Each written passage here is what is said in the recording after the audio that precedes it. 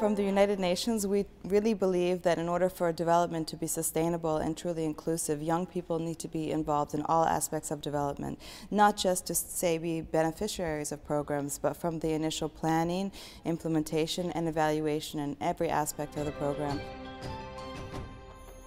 At this forum, UNESCO is bringing together young people from around the world to get recommendations on the operational strategy. Now, this is important not just for UNESCO, but it's important for the entire UN system. In the system-wide action plan, education, civic participation, political inclusion, they're all really important issues. So we have an interest in finding out what is it that young people from around the world want to say on those issues. And the recommendations that young people have will influence how, not only how UNESCO implements its strategies, but how the entire UN system does. So we're here to show our support, but we're also here to show that we're listening. Well, we look forward to seeing the recommendations later today when they're announced.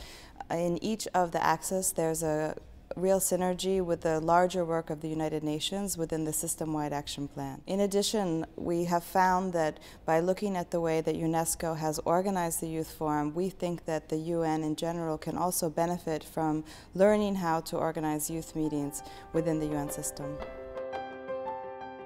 The participatory nature is definitely a big strength. The idea that young people are able to contribute on something meaningful, where it's not just that they're giving empty recommendations that nobody listens to, but they're giving concrete suggestions on an operational plan that is in motion.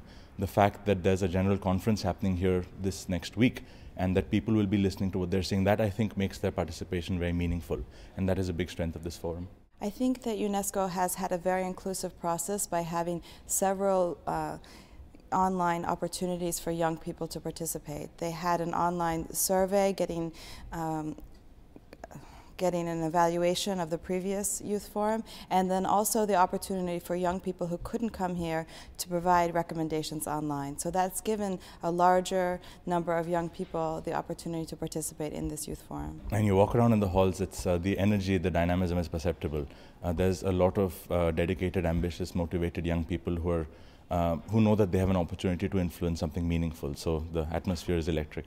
I think the UNESCO Youth Forum this year has been incredible. I've had the opportunity to attend 3 youth forums over the past several years, and every time I come here I'm amazed with the way that UNESCO has organized them and really let young people lead the process. So it's been a great opportunity to be here. I think there are 2 things that we will bring back from this forum. One would be the recommendations, and they will feed into the implementation of the System-Wide Action Plan on Youth, which the Interagency Network developed and was approved by our Chief Executive Boards. And number 2 would be to develop some guidance on how UN entities can organize youth meetings, youth-led meetings, and we're going to develop some guidance on this, and the UNESCO Youth Forum model will be incorporated into that guidance. For the Interagency Network on Youth, a big priority in the coming year is to implement the System-Wide Action Plan on Youth. It's a common strategy that the UN system has to make a real difference in the lives of young people. We are here to listen to what young people have to say about some very important areas in that strategy, and we will take their recommendations back to our agencies, to the countries that we work with, and make sure that the things that young people have said, that we're able to make a difference in their lives. I'll say to young people that coming at a forum like this is just one step, that the real work begins when you go back to your homes.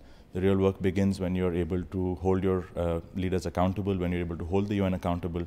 Commitments are made, but they're only as valuable as they're implemented. So go back, talk to your leaders, talk to the UN, hold them accountable for everything that they've said.